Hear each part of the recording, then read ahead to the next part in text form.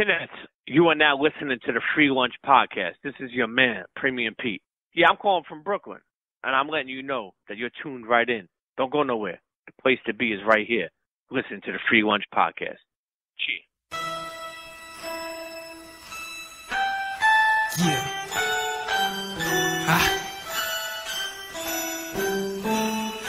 Set the world on fire, take the block by storm, but I blow so cold. Nigga, warm your hands in the hell where the fire burn blue when the wheels turn slow when the steel pierce your skin, but it ain't so soft. I was raised in the Ville, I'm prepared for a war, and my shield so thorough that I don't need a hammer, and the heat don't scare me, man. This Alabama in the summer like a hammer to a runner, you gon' feel me. Go ahead, call me Green Tea Billy. Free Willy in your mind at the same damn time, you don't even wanna reach for the ceiling high.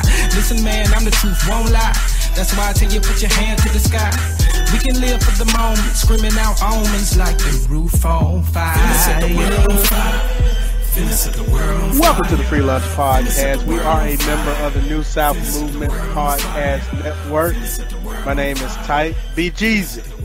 How you feeling? I'm feeling great. Free Lunch Podcast, BG the 27 Kid. We are back in the building, doing what we do, bringing soul food for your mind. How you feel, man? A lot going on in your world these days. It is, and we gonna keep podcasts and real life separate. I'm not, but the podcast is supposed to be like a free fall. This is where we come and release and let things out. You don't feel like doing that?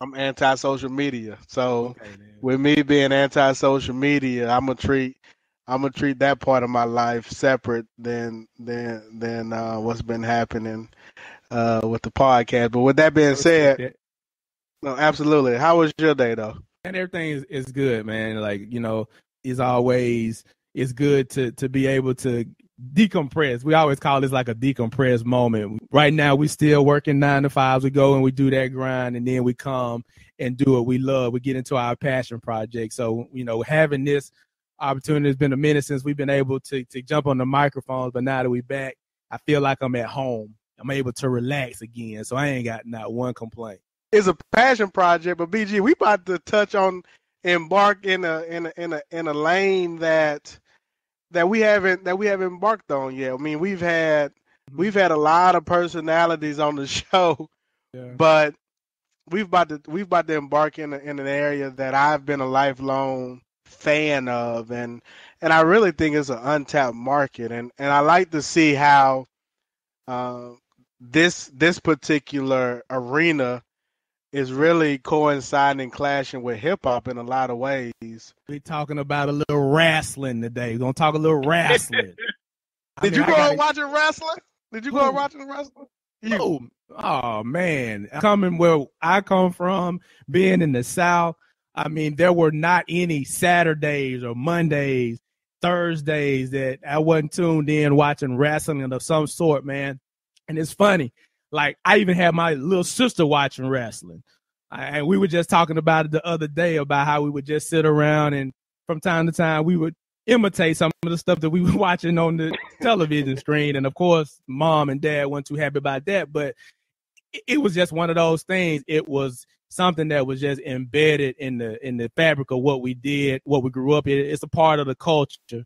And, you know, when we started preparing for this and you told me who we had on, started doing the research, it started bringing back so many memories, man. And I feel like that's kind of the reason that we're seeing this energy that's building around it, is because here we are now 30 and there's so much a part of our lives and our childhood.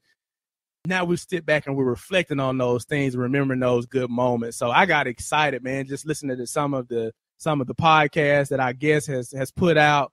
It just really just did something to me. So I'm ready, man. I'm ready for this one. Today's guest is actually, in my opinion, a podcast game changer, because the format that he uses for his shows, in my opinion, really reflect what I would think is going to be a new wave that we see just in the podcast business.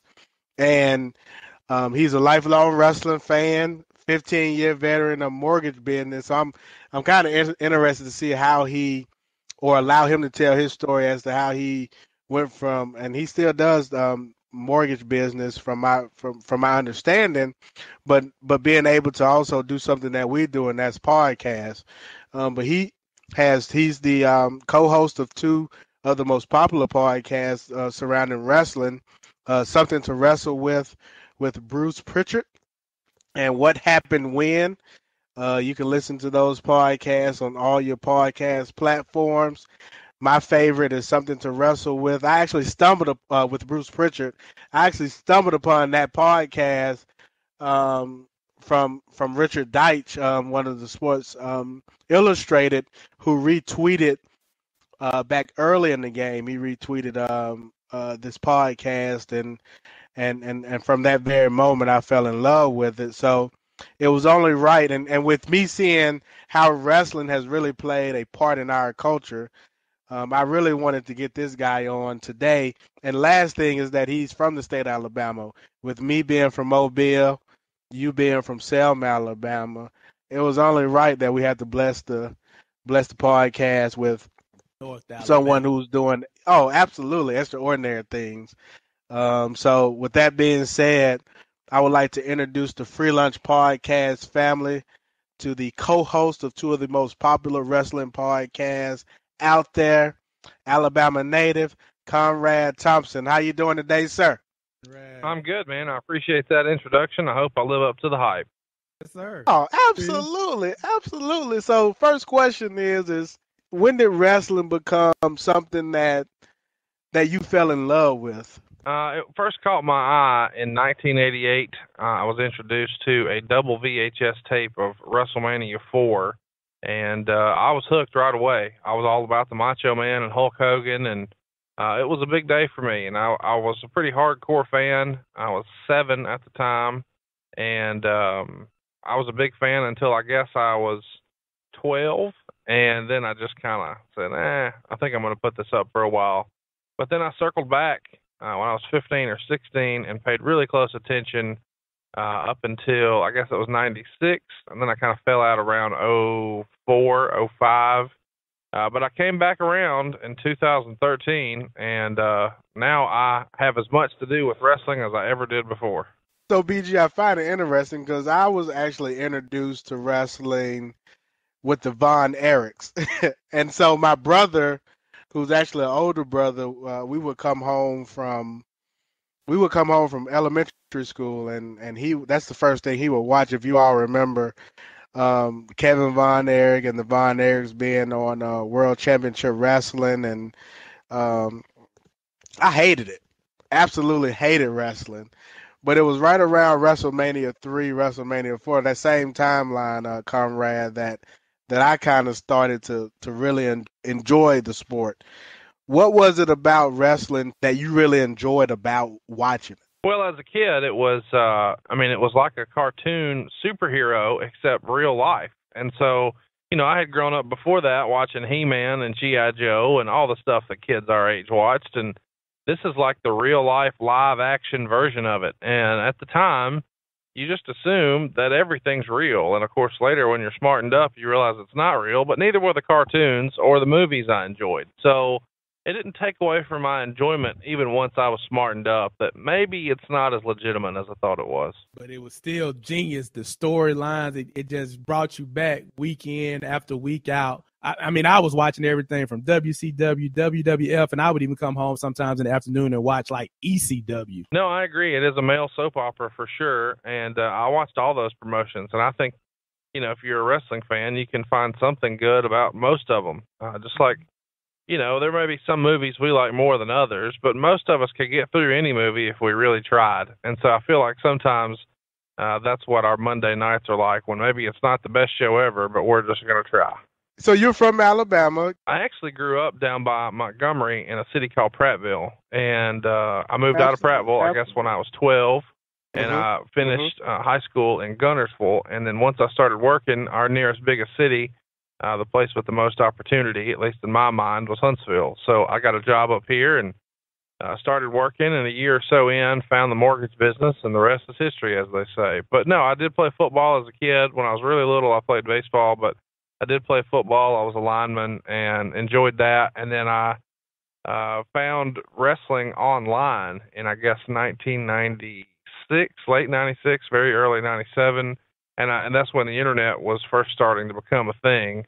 And I was fascinated with all the different things you could do online. And so that kind of captivated my imagination for a little bit. And then eventually, of course, when I go to college, I started working a real job and started focusing on making money, and all the hobbies kind of went by the wayside for a while. What was your first job out of college? My first job out of college was in mortgages. I actually I was in sales prior to this, and I sold direct. I sold door-to-door, not really door-to-door, but in-home. And so it was vacuum cleaner sales that actually led to me being in mortgages. And I was next door to a mortgage company, and the guy recruited me. I was 19 at the time and just kind of explained how it worked. And I had never gotten a mortgage. I'm 19 years old. But I sat with him one afternoon. He kind of broke it all down and explained it. I saw the opportunity, spent a day with him, just kind of trying it, and fell in love with it and thought it was awesome. Yeah, I would be able to help people buy a house or help people lower their monthly payments or send their kids to college or all the stuff that you got to do.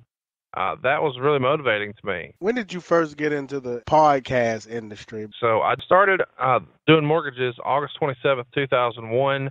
I decided to kind of go out on my own in 2006, and I started recruiting heavily in 2008. And then I decided, hey, I need to get these people who have come over some leads, so I need to start advertising. So I started advertising pretty heavily in 2009 on radio, television, and I got comfortable doing stuff on the radio. And one of the things we would do are live spots. So I would call in on morning drive and talk to the morning show host live and talk about mortgages. And I got comfortable with that and got fairly decent at it. Fast forward, I was on vacation in 2012.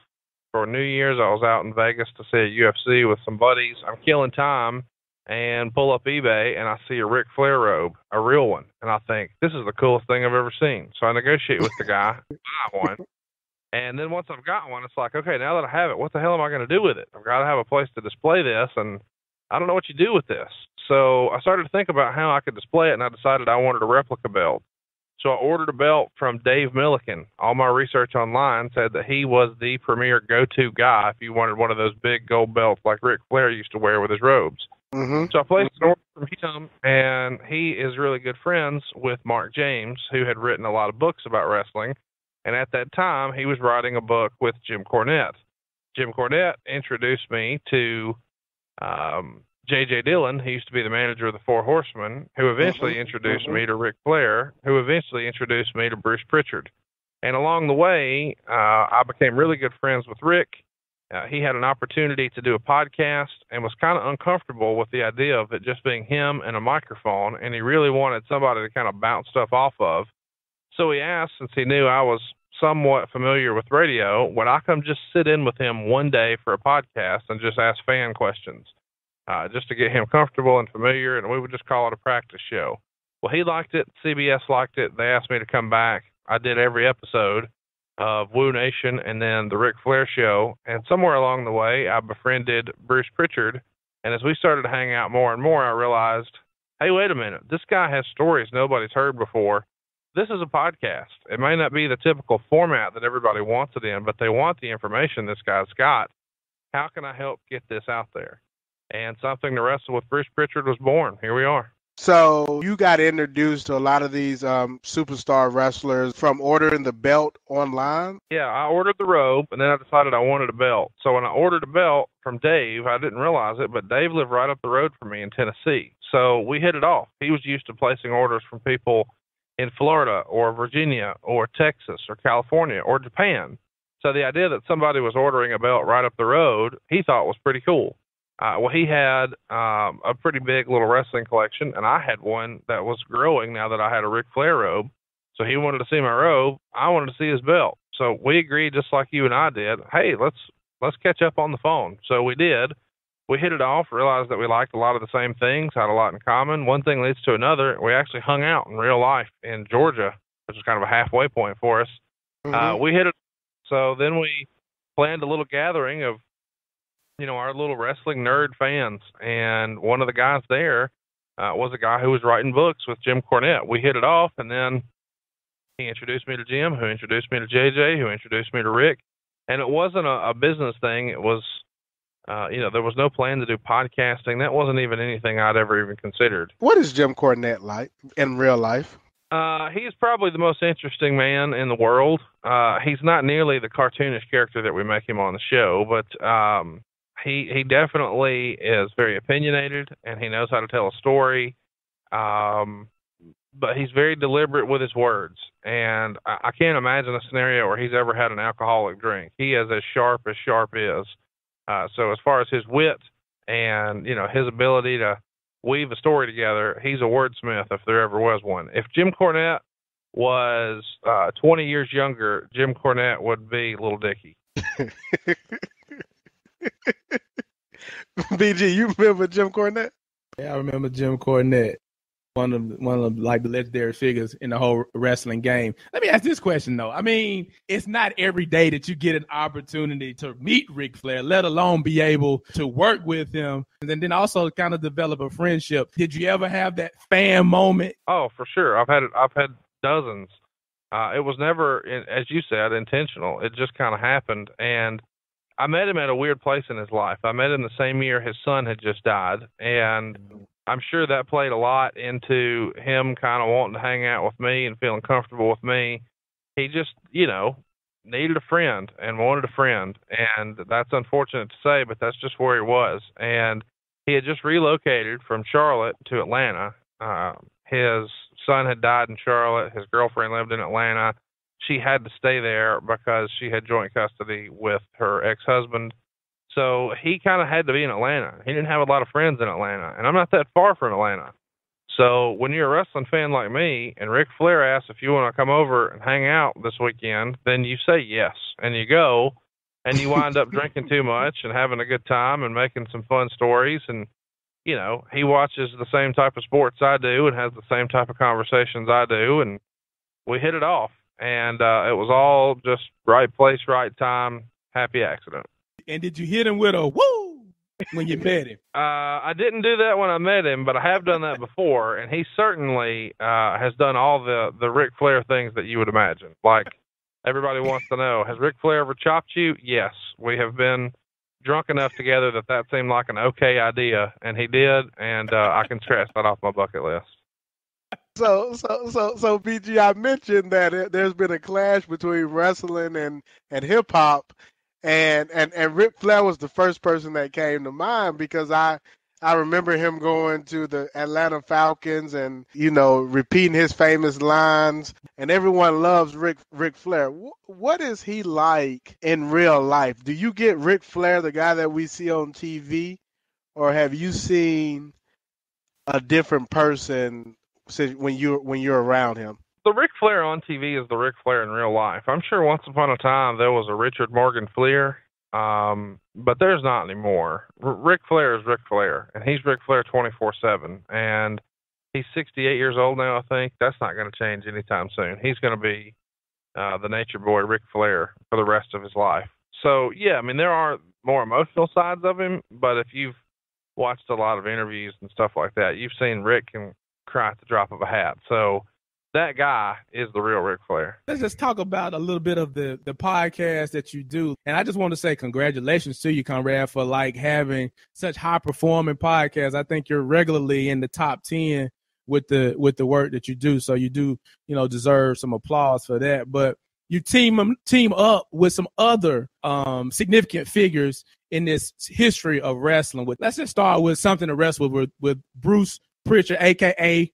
Brother Love. How did that come about? And I guess just kind of give us a breakdown of what this format is that we keep talking about is a little different than what most people do on their shows. Well, most wrestling podcasts are two guys sitting and talking about old stories, and it's normally one famous wrestler talking to another name within the business, whether it's a manager, someone who worked behind the scenes, or an in-ring performer, and they just ask basic stuff. So remember that time we did this? Hey, how about that time we did that? What's old so-and-so doing now? How'd you get in the business? Well, what are you up to these days? So it's just kind of more like a where are they now with a little refresher course of what those folks had in common. And there's nothing wrong with that, but wrestling is pretty niche. So when you've got, 50 different pretty prominent wrestling podcasts, and there are exactly that many or more significant wrestling podcasts, then you kind of run out of guests. And so having someone on isn't so special if he was on somebody else's show 6 months ago and he was on somebody else's show 6 weeks ago and next week he'll be on somebody else's show. From a fan perspective, it feels like there's not just something on Fox. It's almost like it's the presidential address. That's not just on Fox, that's on every station. Well, that's kind of what your guests become. But if you want a Big Mac, you've got to go to McDonald's. You can't go to Burger King and get that. And so I realized we had to have something that branded ourselves as being different if we were going to attract an audience and stand out.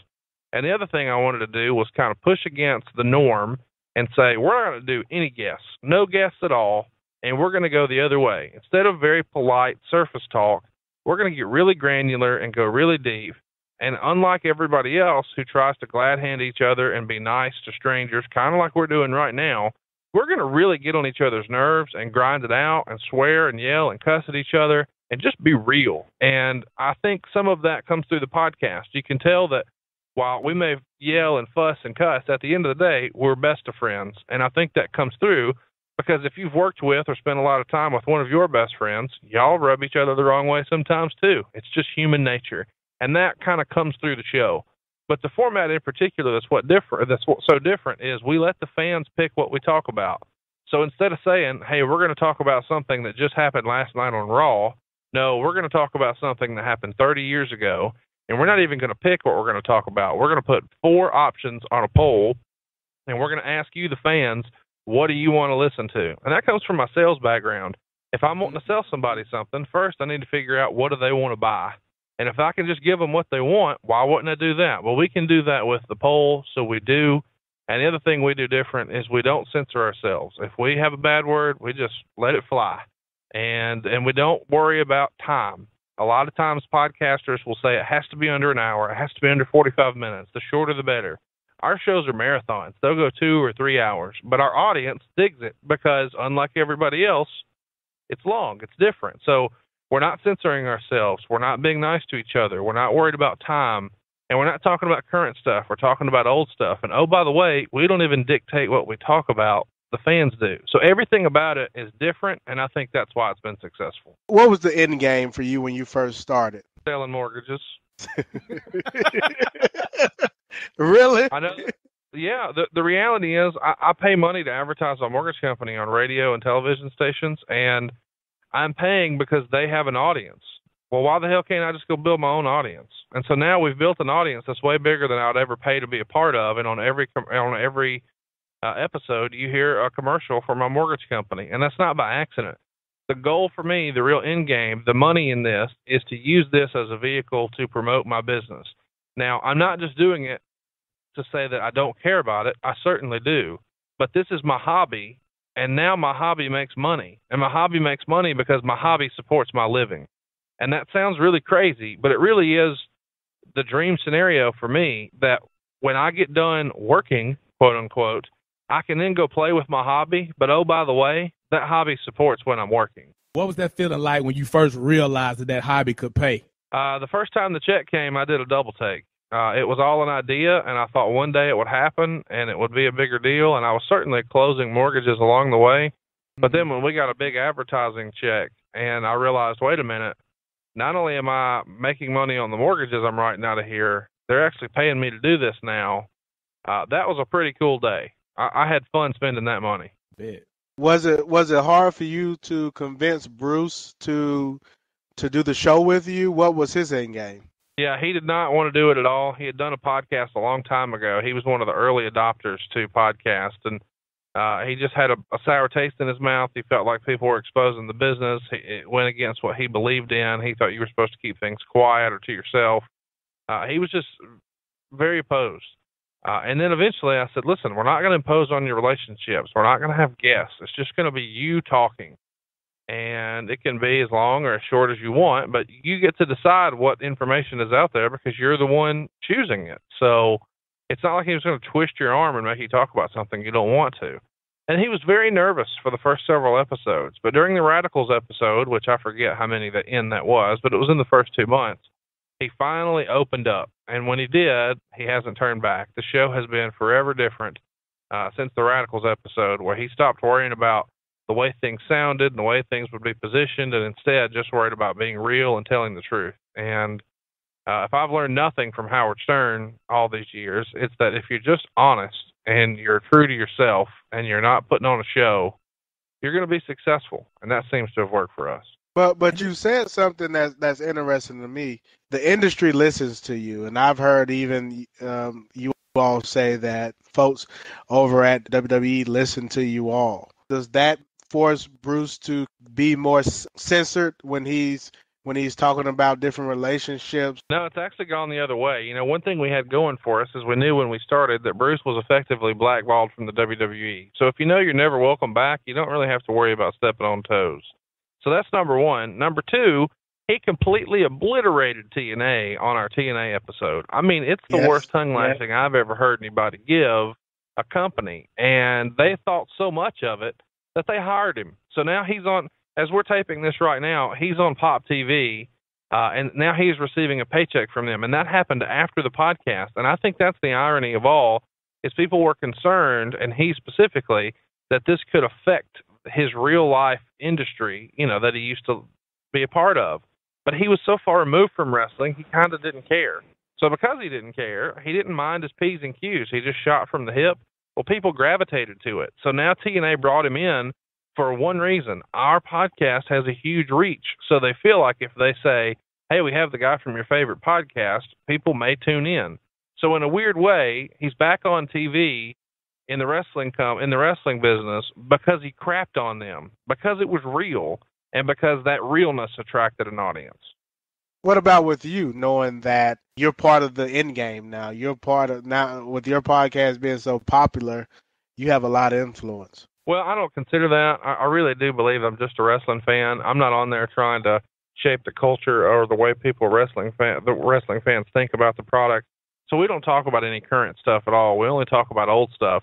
So that has made me have some pretty cool moments where I'd be at a WWE show and one of the guys who are on the roster now would come over and talk about how awesome the podcast was and how much they enjoyed it. And that type of stuff I could have never imagined as a fan ever meeting these guys, much less them coming over to me and say they were a fan of something I did. That's very humbling and very surreal. But I don't lose sight of the fact that I do mortgages. This is just my hobby. I don't have a broadcast career. I don't have any special training. I didn't go to school for this. I'm not in the business. I've never taken a bump. I've never fell down or been hit with a chair or speared. So none of that's ever happened to me. So I realize I'm not in this circle. I'm just talking about it and having a good time doing so. How did the connection with Tony come about with the What Happened When podcast? The exact same way that Bruce and I did. We had Bruce on the Ric Flair show. Well, later we had Tony on the Ric Flair show. So I had his number that way. I saw Tony at the NWA Legends Fan Fest in Charlotte this past year. And to my surprise, man, he is like the Bob Saget of professional wrestling. I had a different impression of him. That he was very, mild and meek-mannered. He is not that at all. Right. And once I saw that, I realized, hey, this is the guy who could be the answer to the WCW version of Bruce's podcast. He was there from 1983 to 2001. He hasn't been overexposed, and he's witty as hell. So if we've got all this going for us, this should be something that I should be able to sell him, especially since he is a professional broadcaster. Mm-hmm. So I texted him, asked him for his email address. He gave it to me. I sent a pretty well-written email, I think, laying out what my plan would be. And he responded with 2 words, I'm in. Man, the perfect storm. And it's just amazing to me, just the ability of those guys, both of them, to recall all of those moments, as many moments as there were. And of course, the research that you have to do, like what type of work do you have to do to even be on par to kind of maybe facilitate or just be aware of what you might talk about based off of what the fans choose? Like, what type of preparation goes into that? Hours and hours.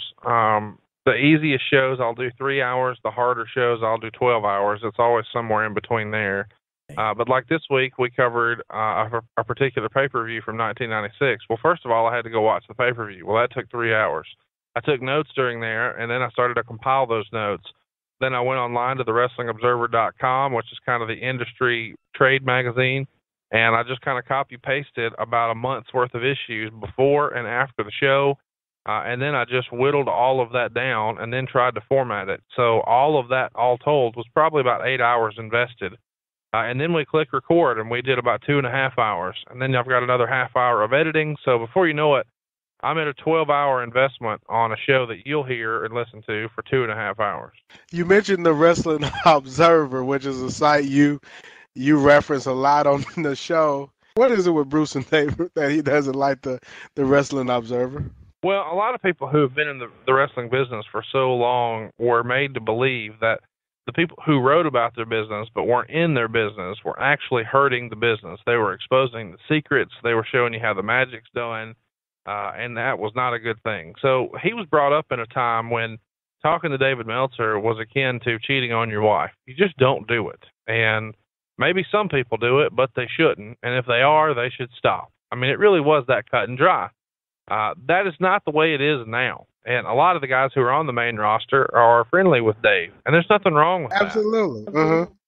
But there was a problem with Bruce doing it. And along the way, you know, Dave has been very opinionated. Sometimes he would write, not sometimes, most of the time he would write smarmy things that were just there for a reaction, trying to get a reaction, trying to be cute and entertain people. And they are. I enjoy it. But sometimes that was at the expense of people that were in the business. Sometimes those people were Bruce. Sometimes they were Bruce's friends.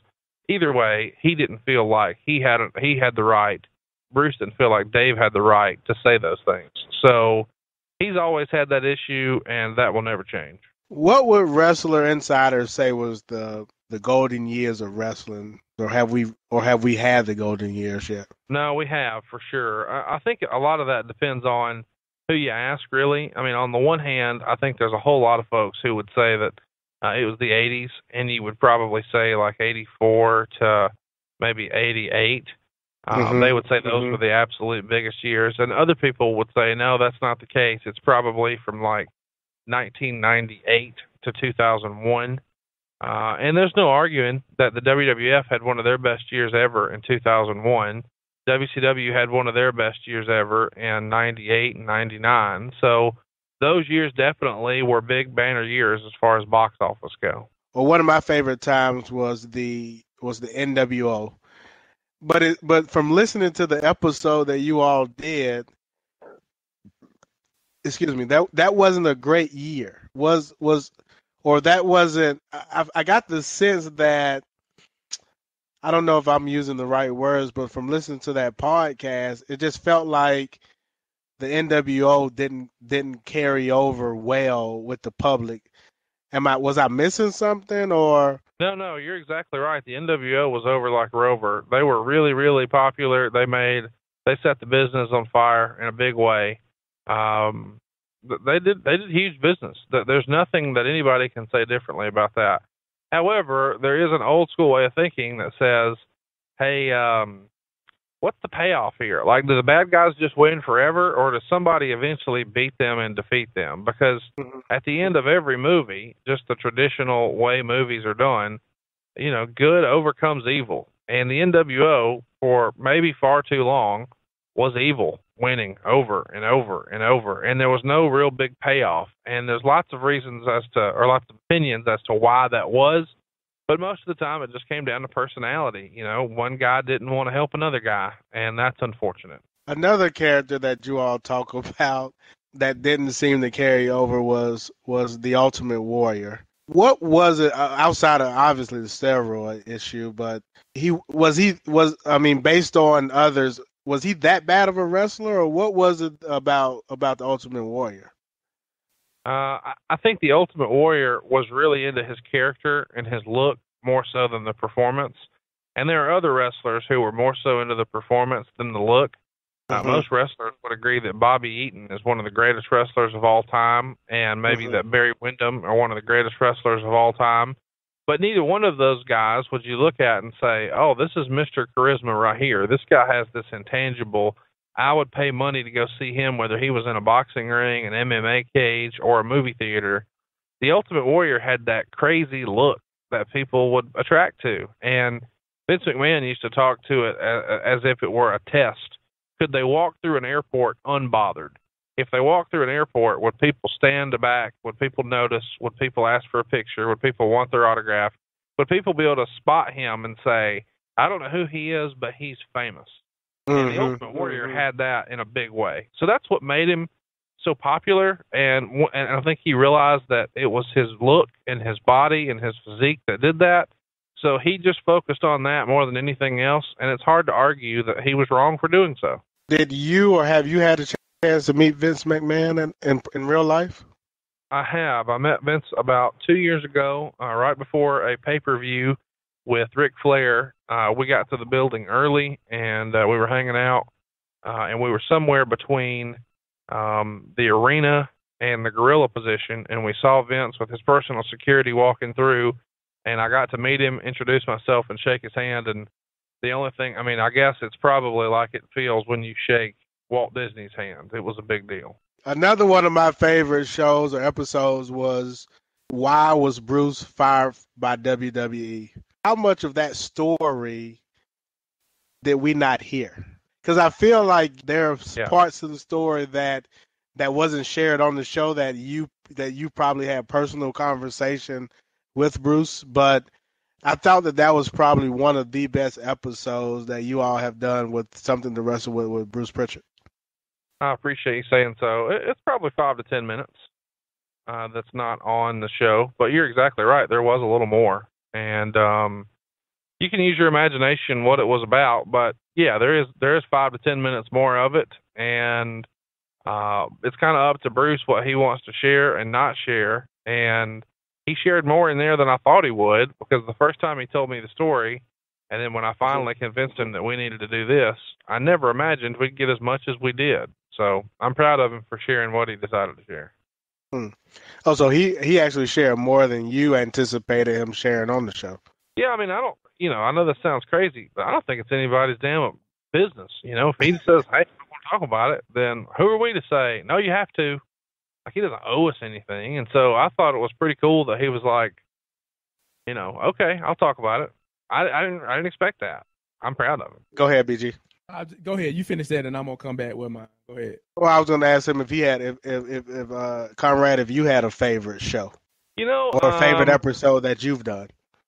It's like asking me to pick my kid, I guess, because there's so many of these that I really enjoy. But the Sunny episode was fun. The TNA episode was fun. I thought the Radicals was probably our breakthrough episode. I think the Jim Cornette one is one of the funniest ones we've ever done. That's a funny one. I had a great time with the Q&As just because there's so many rapid fire ones. But as far as a really focused show, lately it's probably the Jim Cornette one. And I think a more underrated one is the $1 Million Man one. I grew up in that era, and I think the $1 Million Man stuff is awesome. Absolutely. $1 Million Man and Mr. Perfect were two pretty good shows. Go ahead, BG. I'm sorry. So, I mean, with all that considered, like you've talked about these figures, you've been in the room with some of these guys who are active in the heyday, or what I would call the heyday of wrestling. What is your takeaway on how they feel about the way that the sport has treated them, or what they've gained from the sport, these many years after? Are they satisfied with their place in the history, or do they feel like they've been shortchanged? What is your takeaway from your experiences? Well, the wrestling business breeds a lot of paranoia. So every now and again, you'll hear maybe more paranoia than you think is realistic or reasonable from some of these guys. But it is very much like a drug. I think you get to a point to where it's hard to get rid of it, even though you can, say, hey, you know what, it's time for me to go do something else. It always seemingly kind of pulls you back in. And I think most of what that is the camaraderie of being with your friends. And at the end of the day, that's what wrestling is to me. I enjoy it the most when I do it with my friends. And I'm kind of that way with drinking too, though. Like, I have alcohol in my house, but if I don't have friends over, I'm not drinking it. Well, I have wrestling on my DVR, but if I don't have friends over, I'm probably not watching it. And I know that's crazy, but I just very closely associate wrestling with, my friends and family. Very similar to maybe sports. I couldn't imagine wanting to watch an Alabama game without my dad. When I think of watching an Alabama game, I think about watching it with my dad. And the idea that I could pick anybody in the world to watch it with, I'd pick my dad. Well, I think a lot of guys do that with their work, and especially when they're on this traveling circus, so to speak, for so long.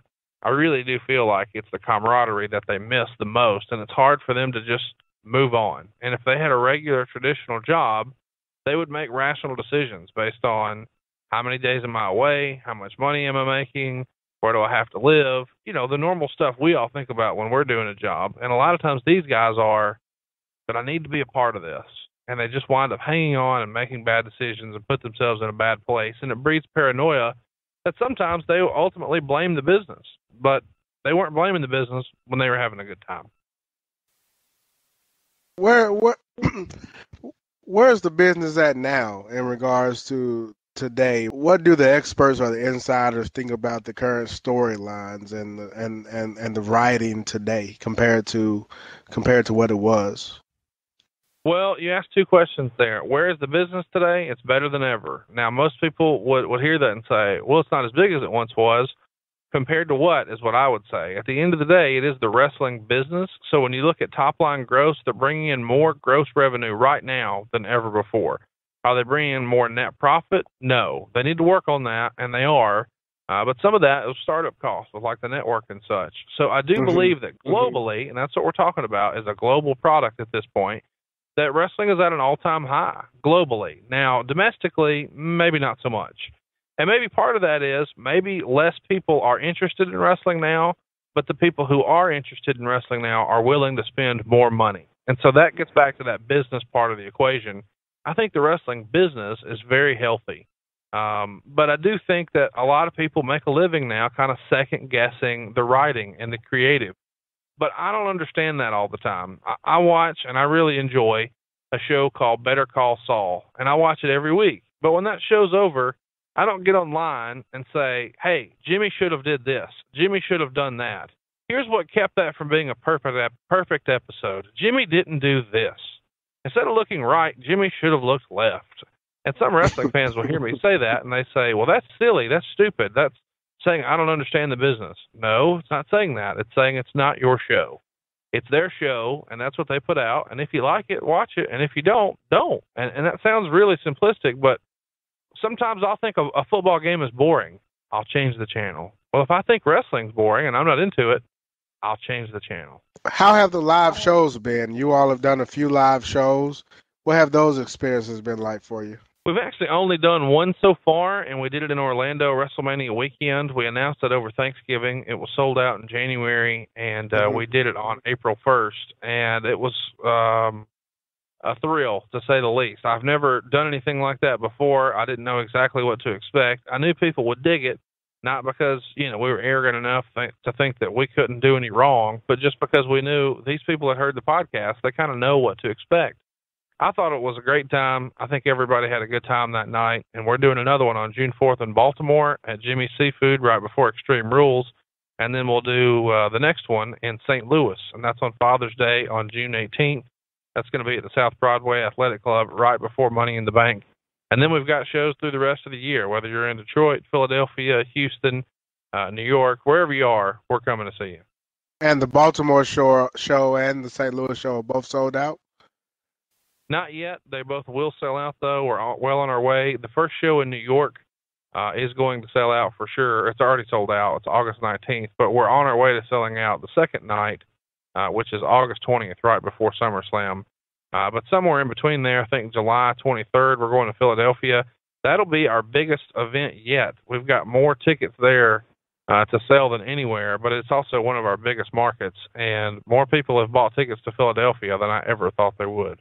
That's huge. No, it is. It's caught us by surprise. We never expected it. We're Brother Love and the Mortgage Guy, and we say that half tongue in cheek, but that really is how we feel. We're kind of shocked that so many damn people want to listen every week. So we take it very seriously, and we work very hard to try to put out the best show we can possible every week. So when I say, hey, we worked on it for 12 hours, I'm not saying that like, woe is me. I feel an obligation to do that. So many people are listening. I don't want to put out a turd. I need to put out good content. And how many listeners do you have now? Y'all up in the 4 million? Yeah, we're somewhere between 3 and 4 million a month right now, depending on what the episodes look like and how they fell. But on any given week, it's right around 1 million, somewhere between 800 and 1 million. And the end game being just wanting to highlight your mortgage company. That's it's amazing. That's a hobby. That's a hell of a hobby, man. That is a hell of a. How do you keep it all in perspective and keep things balanced? Because you do have like the traditional job that you also do this alongside of. So how do you keep everything balanced out? Well, it's easier because my girlfriend lives 4 states away. So she's a 7-hour drive for me. So we wind up only seeing each other on the weekends. But we do get to spend most every weekend together. But as a result, I have plenty of free time through the week. So I just load up this stuff. So whenever I'm done working at my real job, I come home and work on my second job, work on my hobby. I like how you started it off with your girlfriend. That's going to go over real well. Thank you. That's going to go over so good. He don't have to spend that time. I got it. I got you, though. I got you. What days do y'all record, or how does that work out with both of y'all schedules? We usually record Bruce's on Wednesdays or Thursdays, and we record Tony Schiavone's on Sundays. Just changing the podcast game, and that's why I wanted to have him on the show, because when you see that, and for him to come up with this format, and it's a format that I don't see an end to it, because there's so much history and so much knowledge there that I just see that it can continue to go. Well, that's the hope, and the real, magic is that this format will work with anything. So we're actually in works right now to do a golf version and a NASCAR version and a college football version and a pro football version, and we've even got a baseball version. And I really do feel like exploring one topic long form with someone who was there and someone else who's willing to put in the work. I feel like that's a winning option, and I know it will work, and it has worked. And so obviously we're going to do lots more spinoffs with the wrestling shows, but now we're kind of taking what we've learned and trying to push it out into these other areas because we know it'll work there as well. Gotcha. Been a great show. BG, what you got? I'm just thrown off about the whole, let me not say thrown off. I'm inspired by the fact of how your hobby and a passion project can turn into something so big, and let me just listen to the story. It wasn't even planned out. It was just about kind of being at the right place at the right time with the right individuals. Are you amazed, Conrad, by the fact that that these guys, these stars, are so willing to talk about their past and their careers and things? Yes and no. I mean, most of them are still in a position where they need to earn a living and earn an income, and I'm not knocking that. I mean, I'm still working too, but I feel like they see the big picture of, hey, we're building an audience here, and this is an audience that you can offshoot stuff to. Yes, you can, sell advertising to, but now we've turned our audience into live shows. We've turned our audience into a group of folks who buy T-shirts. We've turned our audience into mortgage refinance customers. And so all of that stuff is something that when you really lay out the vision for, and I think a lot of people get this backwards, that there's this mentality now where it's like, hey, make me the manager and I'll start showing up to work on time. That's not the way it works. You've got to go out there and put the work in first. And if you're willing to do that, then the reward will come. But we had to be willing to do a whole bunch of podcasts for free and no one listening, hoping that eventually more people would listen, hoping that eventually somebody would pay us. And we did it long enough that they did. It's not like, hey, give me $10 million and I'll have a big rap album. No. Go make the big rap album, then we'll give you $10 million. That's the way it works. And there's so many people now who aren't willing to put in the work without some sort of guarantee, and there just aren't any guarantees. The guarantee is if you're good, if you're the best, people will figure out a way to come find you, and then they'll pay to see you. But if you're just like everybody else, or you're not willing to put in the work, then nobody cares. And that's kind of one of the things we were able to do early with Bruce is I said, hey, listen, this ain't going to be big right up front, but in a year, this will be the biggest thing going. We just got to hang in there and do it like this. And we had a real plan, and we did it. And the plan isn't even overthinking. It's just simple psychology. Rather than us guess what people want to listen to, here's an idea. Let's just ask them, hey, guys, what do you want us to talk about? They make suggestions. We put 4 of them on a poll. Everybody else votes. Easy enough. Now everybody's doing that in our genre. There's lots of people who are copying that, and I'm not upset about it. They've just realized, hey, there's some real logic here. Yeah, there is. Ask them what they want and then give it to them. So I appreciate you saying that you're inspired, but realistically, it's not that difficult to do. You've just got to set a plan in motion of where you want to be and then work backwards. And I wanted as many people as I could to hear about First Family Mortgage. And the way I knew to do that was to create new content for free and push it out there and work really hard to make sure the content's good. The word of mouth will get around. And now instead of having to pay to have 1 million people listen to hear a commercial for First Family Mortgage, now they pay me and they still listen to the commercial about First Family Mortgage. And there you have it. Conrad, I really appreciate you joining us on FreeLunch Podcast. It's been an amazing story. BG, you got any last questions before we? Thank you for your time, Conrad. No more questions. Just wishing you the best. Keep pushing all the success in the world with all of your future endeavors. Hey, man, I appreciate you guys. I know you guys have done a bunch of episodes here. I appreciate what you're trying to do. My only advice to you would be a shameless self-promoter. You know, any opportunity I've got to come on and promote my stuff, I want to, whether it's with you guys or anywhere else. If I'm not talking about my business, who else is?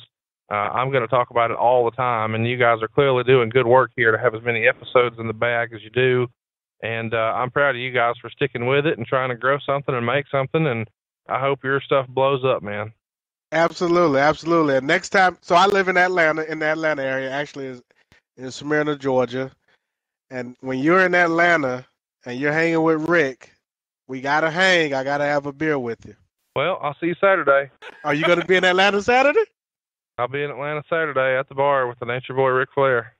Well, I will text you. I'll email you, and I definitely want to meet up. I guarantee you, I'll be there. Guarantee you. Sounds good, man. All right. Before you go, take advantage of this opportunity to let people know how they can connect with you, the podcast, your company, all that good stuff. Take this time to plug. If you'd love to refinance or buy a house, or you're not so sure if you've got enough equity in your house, or you're upside down and your credit won't qualify, or you're not sure you can afford to buy a house, I can make it happen. You don't need perfect credit. I'm the home of the second chance refinance. Whether you're looking to pay off credit card debt, add on to your house, put in a swimming pool, or go ahead and buy a house with no money down, you do not need perfect credit or money out of your pocket. 1FMC.com can make it fast and easy. We're not even going to charge you to check your credit. If we can't save you money, we won't waste your time. You're in and out, 10 minutes, 1FMC.com. I'm on Twitter. I'm very active there. I would love to interact with you. Give me a follow at Hey, it's Conrad. And, of course, you can check out our podcast every Friday at noon, Something to Wrestle with Bruce Prichard. It drops at MLWradio.com or anywhere you enjoy podcasts, from iTunes, Stitcher, TuneIn, Spotify, anywhere. And then on Monday, it's What Happened When Monday with Tony Schiavone. That's 6 a.m., just in time for your morning drive, also at MLWradio.com. You have it, folks. Conrad Thompson. And you will be hearing from me on Saturday. I look forward to meeting you in person. Man. All right. Look forward to it. Talk soon. You coming out Saturday? Man, I'm going to be there. You coming? Even though this is a wrestling show, we stretched out a little bit outside of our norm, we still ended up in that place of finding your passion and living in it. We still found our way around to that theme. I mean, he got the right format. To me, he's a pioneer. And for him to be able to, come up with this format, which is, me and you offline have spoken about this format. I've shared with you this format, and he has a formula now. He's trying to go into other industries, and I've actually thought about that same thing as far as the college football approach. So, I mean, I think he's on to something. Evidently, he turned his hobby into a moneymaker for him, man, and a platform to further, his franchising and his brand. So it's working. He got the blueprint. He does. So that joker doing numbers too, man. Oh, absolutely. Top 10 regularly on iTunes. So man, I gotta meet the Nature Boy. I have to meet the Nature Boy. I'm telling you, I am gonna email him And if he hit me back, wherever he's at, I'm there. He said he'll see you Saturday. He said he'll see me Saturday. So let's get up out of here. That's up. Let the people know how they can get a hold of us. Man, we are the FreeLunch Podcast, a member of the New South Movement Podcast Network. Check for us iTunes and SoundCloud. Just search New South Movement, New South, one word, where you'll find us and the rest of our podcast members. The Retro Scope Podcast, Fearless Mystic Podcast, D1 Sports Talk, got something for everybody. Also, you can find us at newsouthnet.com. I'm BG the 27 Kid, BG _ DA27 KID on Instagram and Twitter. Check for me. And I am your boy Tight, Instagram tight _. Look forward to you all following us. Tell a friend to tell a friend to tell a friend. The hottest podcast in the South, FreeLunch Podcast, a member of the New South Movement Podcast Network. And we are out of here. Peace. Finna set the world on fire. Finna set the world on fire. Finna set the world on fire. Finna set the world on fire. Finna set the world on fire. Finna set the world on fire. Finna set the world on fire. Finna set the world on fire. Finna set the world on fire. Finna set the world on fire. Finna set the world on fire. Finna set the world on fire.